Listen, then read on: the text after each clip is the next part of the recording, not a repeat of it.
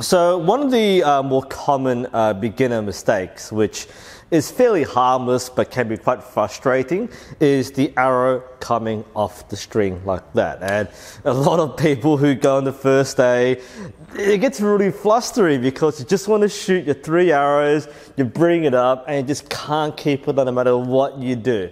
And it just eats away at you. We get that. Thankfully, the solution is really simple.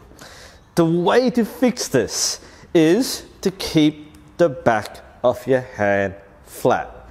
So when you keep the back of the hand flat, it won't come off, nearly guaranteed. And that is the simple way to remember.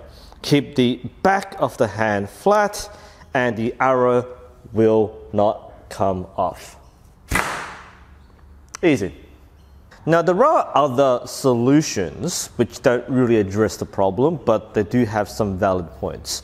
The first thing we often hear is you should spread your fingers out. So instead of holding the arrow or string like this, you spread your fingers out a bit more so you don't touch the nock. And that's a legitimate point because the movement of the arrow does come from the fingers pinching the nock. That said, it doesn't solve the problem because a lot of people will spread the fingers out and then at full draw, they'll clench the fingers and then whip it off anyway.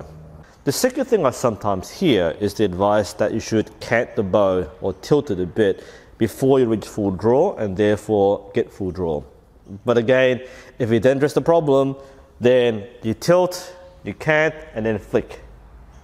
The other advice I sometimes hear, and this is probably the worst one, is to keep your finger on the arrow as you draw.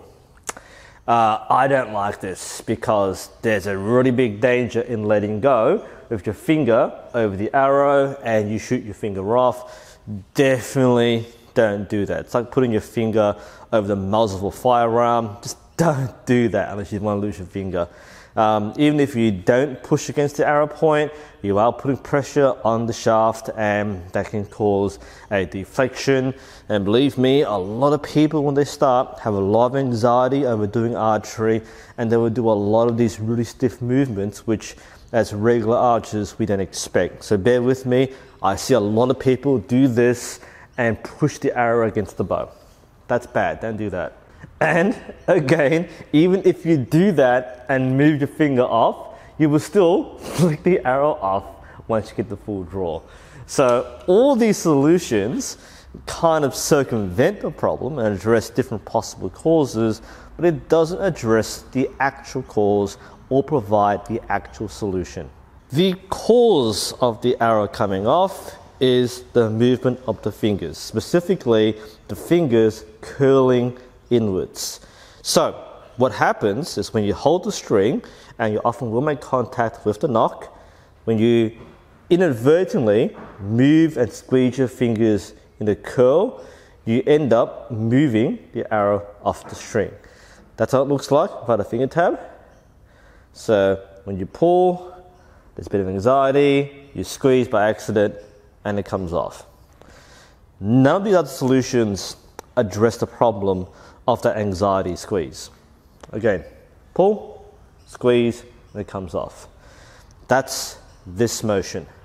The fingers curling in, and from this side, you'll see as they curl in, they form knuckles. So one of the things I say when I instruct is, don't show knuckles. This is the clenching, curling motion that causes the arrow to come off. Again, from this side, clench, comes off. And that is why the advice to keep the back of the hand flat solves that problem. So by keeping it flat, we don't show knuckles, we keep it flat and stay still. I can still pinch the arrow like that, draw flat, and it won't come off. I can cant, I can keep my finger on or not, but as long as I keep the back of the hand flat, I completely remove the problem of the string knocking the arrow off. When you show knuckles, knuckle, that's what happens. And that's why people sometimes have a hard time enjoying the first day, because this really small thing really annoys them And sometimes the other archers or the instructor won't actually give the one bit of advice you actually need. So hopefully that does make sense. If you shoot correctly with your flat hand on your first day, that is most certainly going to impress your instructor. But if you can explain why it happens and show someone else how to fix it, you look really good. And of course, you'll be shooting much better as well.